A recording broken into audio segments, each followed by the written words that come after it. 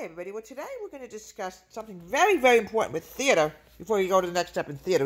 Before we start my next phase in theater, dress rehearsal. Dress rehearsal is like you're doing the performance. It allows the actors and musicians to perform in every detail. Basically, it's a performance without an audience. But I've gone to dress rehearsals, and one of my dress rehearsals it was stopped, and we got stuck on a scene. Even at dress rehearsal, it will be stopped if something does not look right to the director, the musical director, or anybody.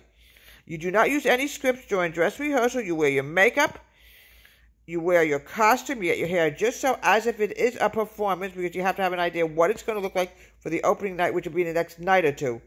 There are generally two dress rehearsals. One dress rehearsal, the next one is final dress rehearsal. Dress rehearsals are very, very, very important to do a show, obviously. And since I've been doing theater for many, many, many years, I've done many, many dress rehearsals.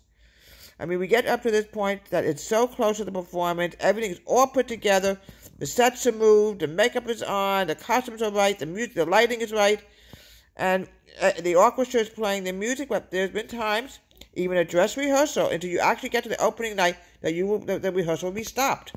And usually, they don't just stop it because they want to stop it. Sometimes there's no choice but to stop it if something is off or something. It doesn't look right. You want to make sure it's taken care of before the rehearsal. You'll have your warm-ups for music at dress rehearsal.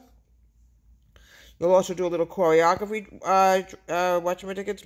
so you can move around, get warmed up for that as well. And it's like doing a performance, except without an audience, obviously. There's been dress rehearsals that a friend of mine had to come, for example, to see the show because she wasn't available for the performance. I said, okay, that's fine, as long as it's okay with the director. So that's what a dress rehearsal is. It's the week of tech rehearsal, and now we're into the point of dress rehearsal. Deborah Waits Theater, have a great day.